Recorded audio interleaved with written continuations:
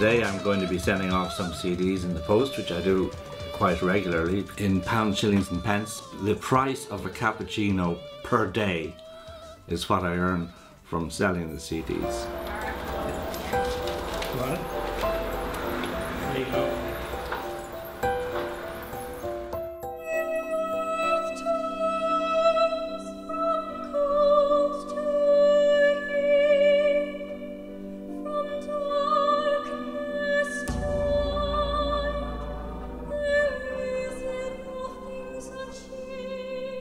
It's almost like he's gone into outer space or heaven with this piece. It's celestial. I just floated for the whole time I was in the theatre. It's beautiful.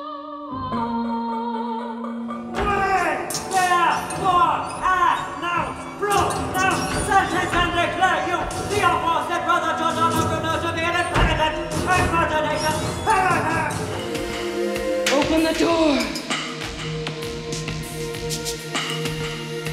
My honey, my sweetheart.